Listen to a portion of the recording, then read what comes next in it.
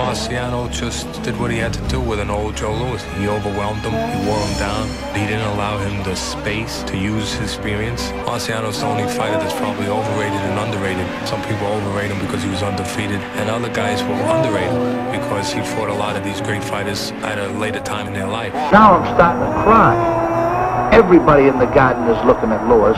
They all feel terrible.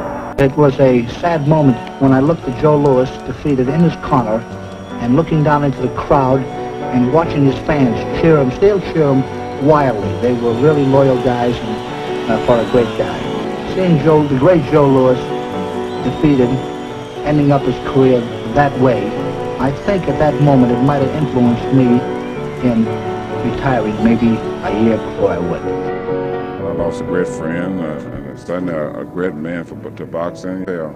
And he was the greatest fighter of the century. I think he was the greatest champion.